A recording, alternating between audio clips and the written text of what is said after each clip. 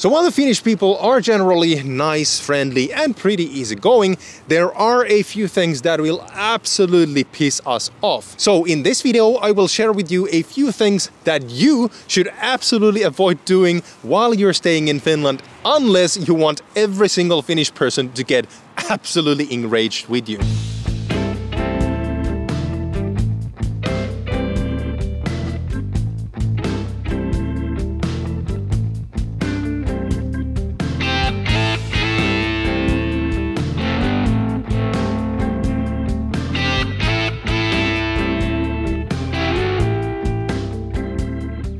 What's up guys, it's Oliver here. So the biggest single crime that you can do against Finnish people is by making them wait for their turn in sauna. So if you're interested in Finland, I'm pretty sure that you have already heard about the Finnish sauna culture. However, what you might not have heard just yet is that pretty much every single Finnish apartment building has a shared sauna that, the tenants can reserve for, an hour or a couple of hours at a time, once per week or a couple of times per month. So because sauna in Finland is seen as a luxury, and for the reason that the sauna turns are just an hour or two at a time, you pretty much only get to enjoy the luxury of sauna, a couple of times per month. Thus, there is pretty much nothing as awful as a person who overextends their turn in sauna, basically making the next people in line wait for their turn. So this pretty much means that if you are not out of the sauna and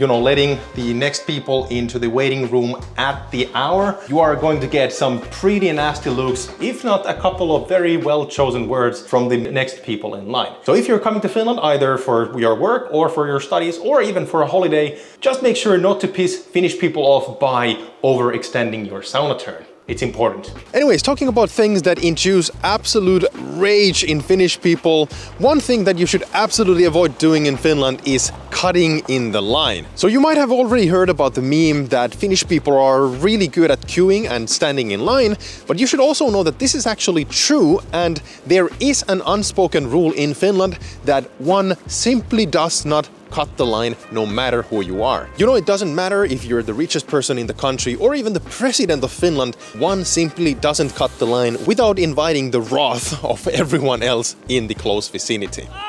So what's actually really funny about this is that while we Finns do hate people who cut in line, we also do not want to get into a confrontation, which means that if you do cut the line, you will naturally get, deep and dark looks from people cursing you to the deepest levels of hell where you naturally belong. Just kidding. But we Finns do not usually say anything out loud, but you will still be, getting really, really dark looks. So, just follow the cultural rules that we have in Finland and, stay in line like everyone else. Anyways, the third thing that I beg of you not to do is leaving your trash around for other people to collect. So what I mean here is not necessarily littering, which by the way in itself is already extremely heavily frowned upon, but what I actually mean is being a lazy and leaving your unused furniture or large waste outside next to the garbage bins in hopes that someone else will take care of them for you. So case in point, this is actually the storage room of our student apartment building,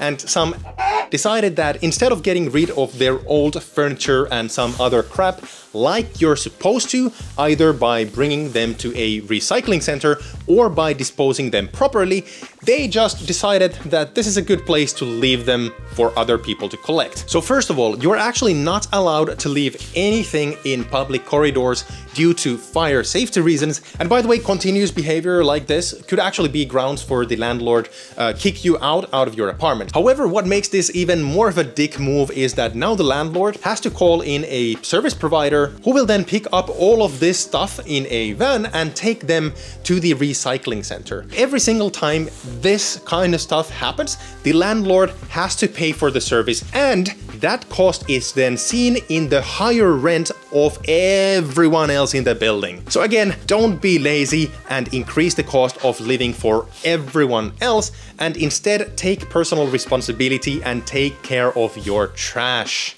By the way, the same goes to trash bags as well. So if the trash bins are full, or if your building has these kind of trash pipes and the doors do not open for whatever reason, please do not leave your bags outside for someone else to deal with, because this will attract attract birds and other wildlife that will then open the bags and mess up the entire yard.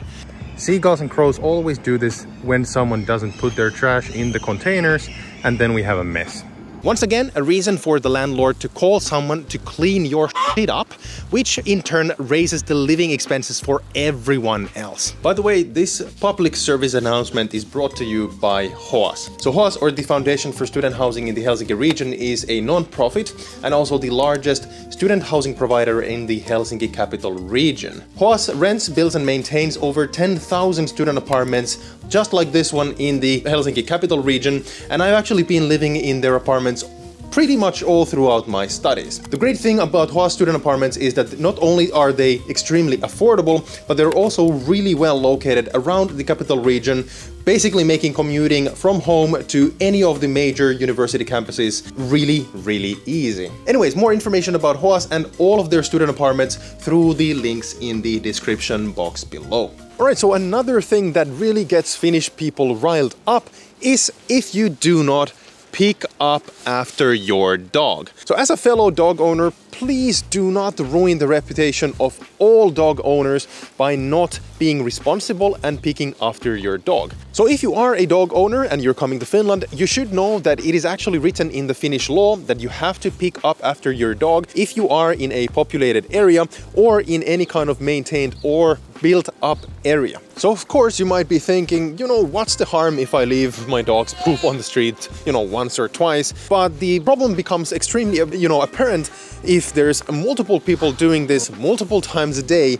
And during winter, people leave their dog's poop in the snow, and during spring, which we're actually getting into Finland right now, the poop starts to come out after snow in the streets starts to melt. So please don't think that, covering your dog's poop with snow is a solution. If you do this, you will not only meet the wrath of pedestrians, but also of your fellow dog owners who are trying to be responsible and do things by the book. So another thing that you should really avoid doing in Finland is either crushing your metal beverage cans or removing the paper labels from your plastic beverage bottles.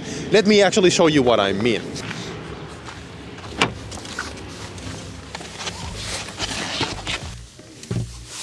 So I understand that this might sound really weird, and you might be asking yourself, why is anyone else caring what I do with my beverage cans and bottles? But there is actually really a good reason behind this. So first of all, we Finns like to recycle as much material as possible, but the second and the bigger reason is because crushing your metal cans or removing the labels from your beverage bottles is a literal waste of money. So this is actually because in Finland we have one of the best and most efficient beverage container recycling systems in all of Europe, and you will actually be literally paid money for returning your metal cans or plastic bottles to any of the thousands of recycling centers that you can find in basically any grocery or convenience store in Finland. So the reason why you should not crush your cans or remove the labels from your plastic beverage bottles is because you will not be getting the pant or the payment for the container unless the machine is able to read the barcode in the container itself. So also to give you some concrete numbers on the money that you will get for recycling your old beverage containers, you will get 15 cents per metal can, 10 cents for each glass bottle, 20 cents for each small half-a-liter plastic bottle, and 40 cents for each 1 or 1.5 liter plastic bottle. So now you probably understand that it's absolute waste of money if you throw out your cans or bottles into the waste bin, and this makes me super irritated, especially when students do this who usually need the money. So if you are, for example, organizing a housewarming party or any kind of an event at your place, or when you, for example, walk about in the street, please collect all your cans and bottles and return them to the store, because you will get a nice cash prize every time you do this. Also, you should know that if you organize a party at your place and you have Finnish guests attending and you don't have a plastic bag or some kind of a container for all the bottles and cans, they will most likely tell you to please set out a plastic bag so that you can then collect the cans and bottles and actually get that cash prize for yourself. Anyways, next up I recommend that you check out this video where I go through 5 important things that you need to know about Finnish people before you move to Finland. Thanks again for watching, guys, and I will see you in the next one. Bye.